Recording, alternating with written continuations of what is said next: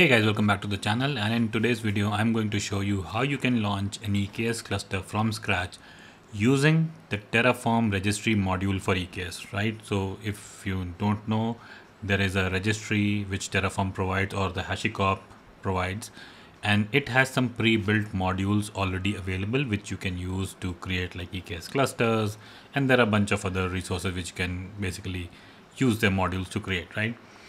So first question is like, why do we want to use a module from Terraform, right? Why not just write everything on our own? So, I mean, for simpler infrastructure, I would say it's better to write your own Terraform templates, right? But when things get complex, things like EKS cluster, where you actually have to create so many things that chances are that if you start writing everything from scratch, either it will take you a lot of time to get done with your testing and everything, right? To make sure that you have created everything, or else you will forget building something or the other, right? So it basically increases the time to get your infrastructure up and running. So it's better off if you use Terraform registry module for whatever you're building, right? The modules provided by Terraform or modules provided by HashiCorp. It makes things very easy for you. So I am going to build a module or basically launch an EKS cluster using EKS module from Terraform or HashiCorp. So let's start writing. So currently we don't have any files. So let's quickly create the first file which we want to create is providers basically. Yeah, so providers is important. So providers.tf, and this is going to have our providers definition. So insert, I just not finding I. Okay, so provider, so AWS, and the region would default to US East 1. So that's where we are going to build our EKS cluster, right? So that's pretty much it. You can put a lot of other information, like you can bind it to a specific Terraform version or provider version, right? So you can do that, but this is for the example sake. I'm just keeping it very simple. Next is, so basically to launch an EKS cluster, you need a VPC and a subnet information, right? So that information, I'm going to do it in my main.tf, right? And we are going to use data. So data AWS underscore VPC, and I would call it selected.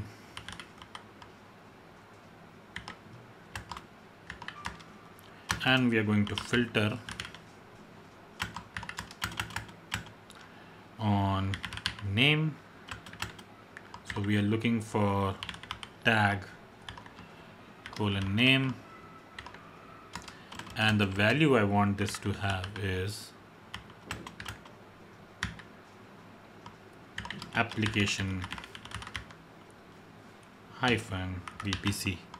So this is my VPC which already exists, and this is where I want to basically build or create my infrastructure or create my EKS cluster in this particular VPC, right? So we'll close this. Yeah, I think I've closed enough. All right, and the next thing is we want to get subnet, right? So again, data AWS subnets, it's plural, and we want to build our EKS cluster in private subnet, so I'll just call it private. And for subnets, again, we are going to do a filter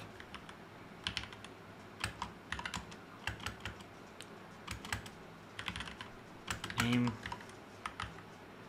VPC ID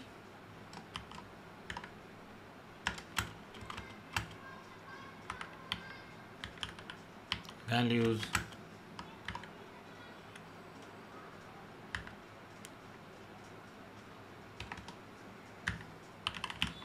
data.aws underscore VPC dot selected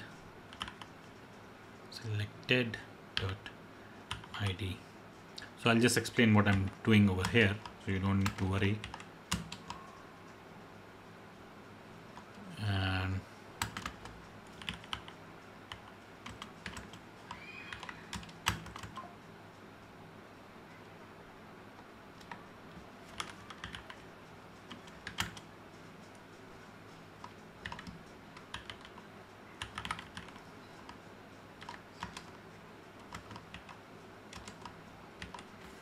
All right, so let me explain what I'm doing. Okay, so in this block, what I'm doing is I'm actually doing two filters. Firstly, I'm filtering out all the subnets of this VPC, right? So here you can see with VPC ID, I'm filtering out all subnets. And then I'm doing a second filter, basically to filter out all the private subnets. So my private subnets have a tag, which is called private. And that's what I'm filtering on, because possibility are that a VPC could have like multiple subnets, which are tagged differently, right? They can be some can be tagged public, some can be tagged private. So it depends, right? So I'll just show you on the AWS console as well what I am referring to. So this is the Terraform module in the HashiCorp registry. So if I go over here and if I go to VPC,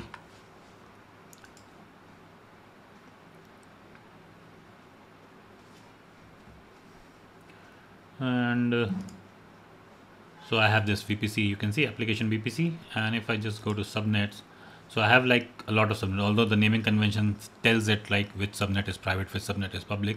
But let's look at one of the naming convention can be anything, right? I could name them subnet 1, 2, 3, 4 as well. But let's just look at the tags. So you can see the tag name is private subnet 1 and type is private. So I'm actually filtering out on, where is my code? Tag type private, right? So that's what I'm filtering on. So that's what this piece of code is doing. It's basically looking at all the subnets of application VPC and just filtering out the private subnet. All right, and that's it for the main TF. Now we are going to write our main file, which is EKS TF, right? So let's quickly start writing it. Module, we'll call it EKS, and for source, let me just copy the source and paste it over here.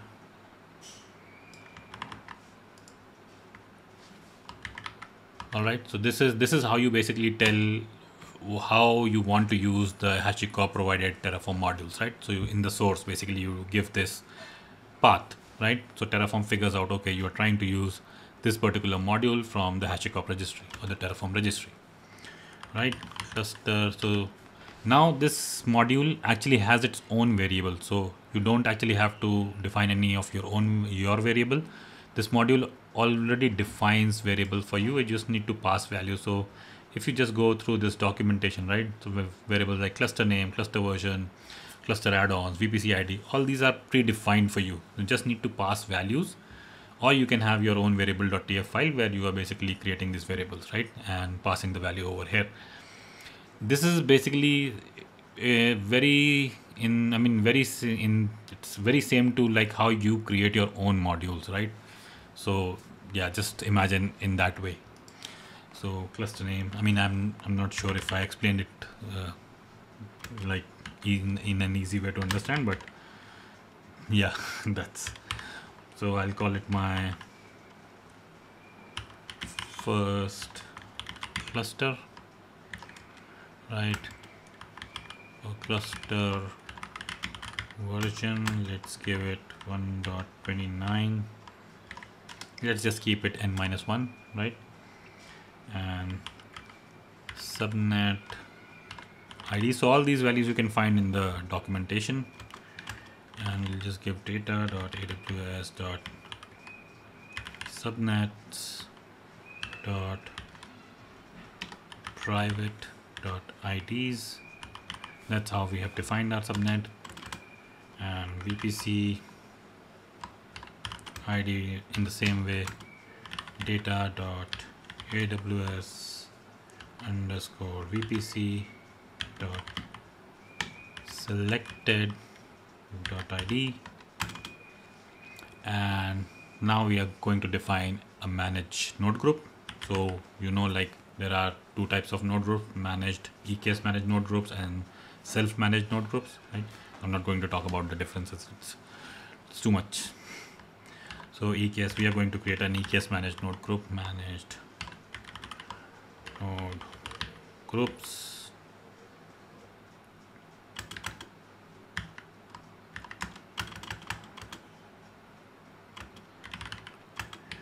Name would be, let's call it prod node group 1,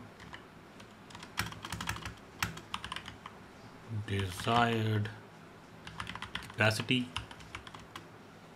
let's call it 3, max capacity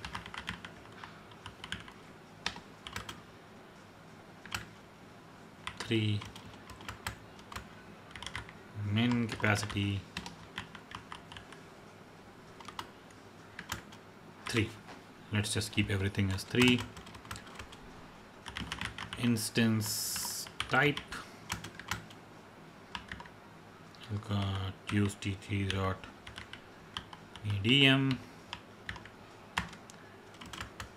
launch template name, because this is going to create a autoscaling group, right? So it needs a launch template. So this will also create a launch template for you. Prod lt1, and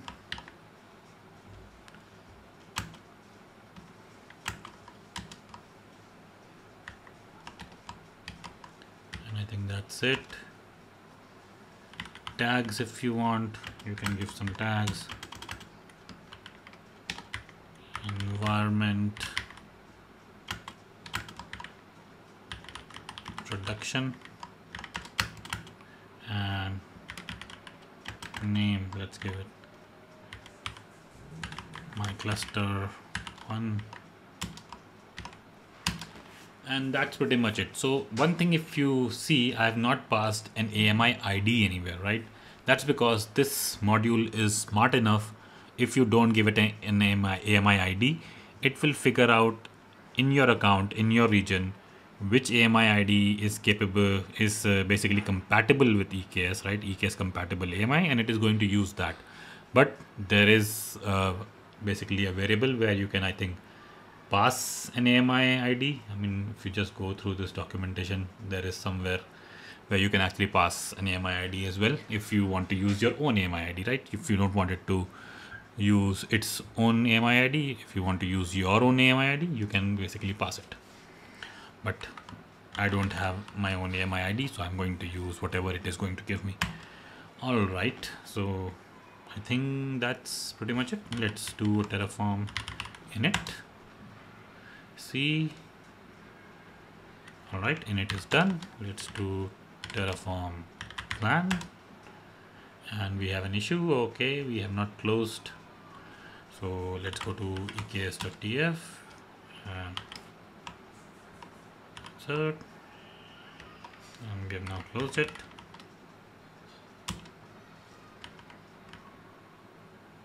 Let's do Terraform validate.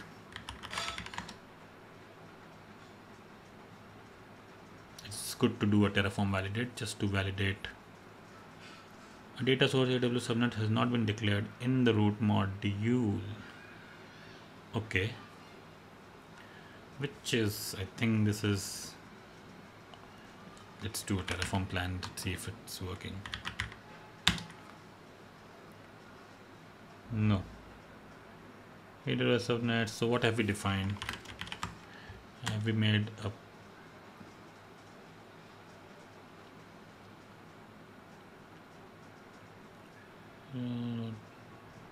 AWS underscore? Okay, yeah. So I think this is AWS underscore. Let's clear the screen. Let's run a Terraform plan again. And it is working.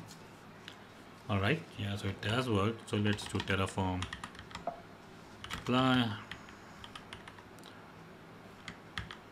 -- auto approve. So this is going to take some time. I think it takes around 6, 7, 8 minutes. So I'll just pause the video and come back once this is done. Well, I just wanted to show you guys, like, you can see how many things it is creating for you and why it is so convenient instead of writing everything on your own, because See, if you would have to write your own Terraform templates to create an EKS cluster, you would actually have to write like so many things. You have to create IAM policies, IAM roles, security group rules, like AKMS keys for encryption, right? So you have to create everything from scratch. But I mean, we directly define few parameters like cluster name, cluster version, VPC subnet. That's pretty much it. And it is creating everything for us, right? So that's the benefit of using these modules, right? So you don't actually have to rewrite everything on your own. So I just wanted to show you that. Let's just pause the video again. All right, guys, so the cluster is created. It took close to 11, 12, 13 minutes. So 11 minutes to create the cluster, another 2.5, 3 minutes to add the node groups. And if we go to our AWS console, you can see my first cluster is created. Let's just check for compute. So there is one node group already added. Let's just check nodes, details. This is the auto scaling group, right? And you can see desired capacity is 1.